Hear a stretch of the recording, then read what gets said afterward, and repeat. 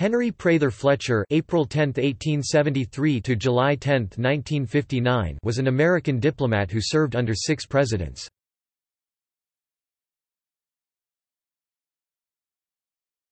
Topic: Early life.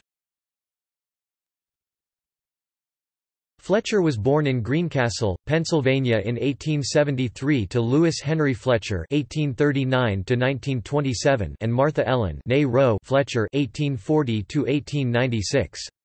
His siblings included James Gilmore Fletcher (1875–1960), David Watson Fletcher (1880–1957), and Florence Fletcher (1883–1957).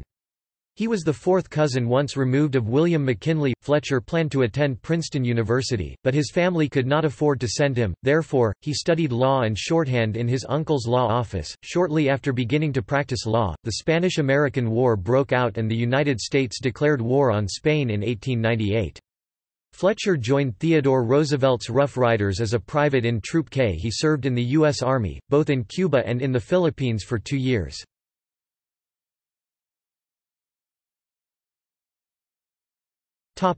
Career. After returning from the Philippines, he entered the diplomatic service under President Roosevelt's administration as Secondary Secretary of the United States Legation in Havana, Cuba. In 1903, he was transferred to piping and then, in 1905, as Secretary to the Legation in Lisbon, Portugal. In 1907, he returned to China and was negotiated an agreement whereby U.S. capital was allowed to participate on equal terms with European capital for the first time. As a reward, President William Howard Taft named him U.S. Minister to Chile in 1909. He was in that position until 1914, by which time the mission had been raised to the status of an embassy, making him the first United States ambassador to Chile. He served in that role until March 9, 1916. In 1916, President Woodrow Wilson appointed him United States Ambassador to Mexico, his term coinciding with the height of World War I. On January 19, 1917, the German Secretary of State, Arthur Zimmermann, sent a message to Mexico promising Texas, New Mexico and Arizona to Mexico if it entered the war on German side.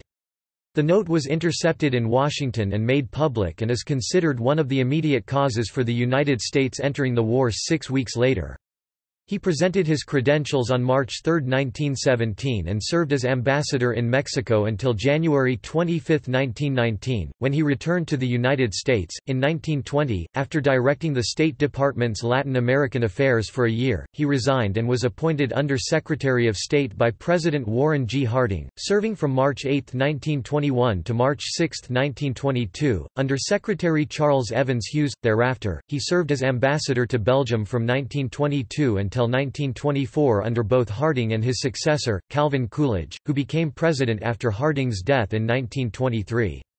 In 1923, he was sent to the Pan American Conference in Santiago, taking the place of Secretary of State Charles Evans Hughes, who had declined to go. At that time, the United States Secretary of State was ex officio chair of the Pan American Conference, although that changed in Santiago after Latin American criticism. From April 2, 1924 to August 3, 1929, he was appointed by Coolidge and served as the ambassador to Italy. He was on close terms with the Italian dictator, Benito Mussolini.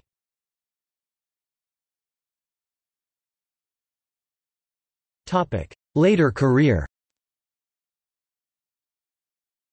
On April 22, 1930, President Hoover appointed him chairman of the United States Tariff Commission after the Tariff Act of 1930. He was said to have accomplished more work in 1 year than what had been done in the previous 7. From 1934 to 1936, he was the chairman of the Republican Party and was a delegate to the Republican National Conventions in 1936 and 1940.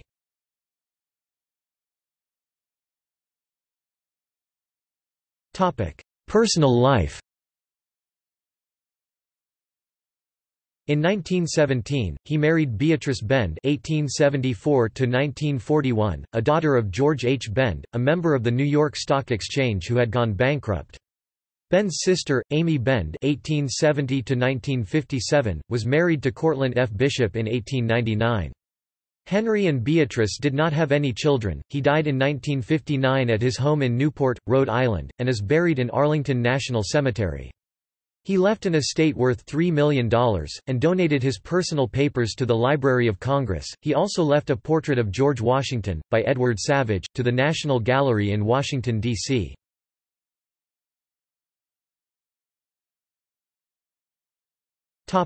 Honors. 1929 – Grand Cordon of the Order of Leopold.